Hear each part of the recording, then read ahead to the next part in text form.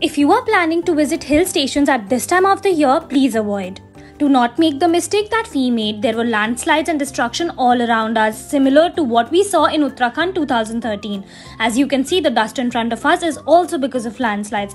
It was as if most mountains were smashing and falling on the ground. We did find good roads at some places. This is our en route to Shimla in Himachal, because Shimla is the place where we are bringing our dear groom's bride. Before reaching Shimla, we made a quick stop at this hidden gem ahead of Chandigarh. It is called the Pinjara Gardens. And here we got to see such historic architecture that we could not believe our eyes.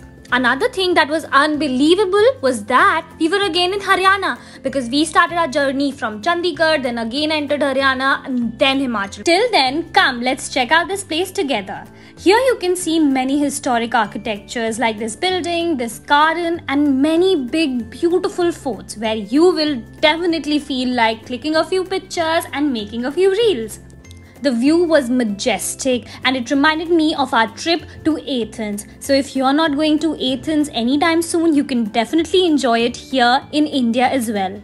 The greenery, the architecture was so soothing. We then clicked a few photos and videos, which is so mandatory at such a beautiful place. We then explored a little more. We found out these grand pillars. We saw this cute doggy sleeping and Neetu started playing with it. We then went to the Rang Mahal.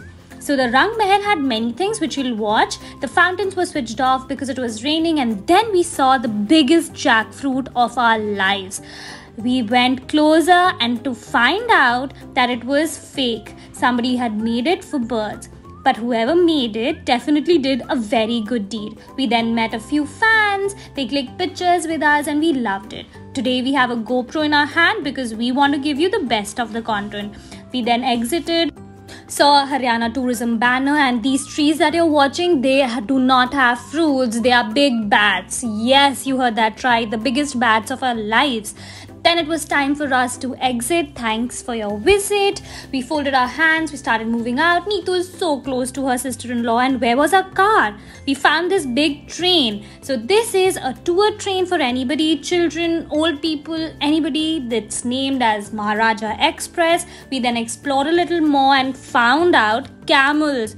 So it's so funny to figure out whether we are in Haryana or Punjab, and definitely after watching camels it feels like we are in Rajasthan. The camels were so calm and ready for a photograph so that people could come and click a picture and give some money to their caretaker for their own care.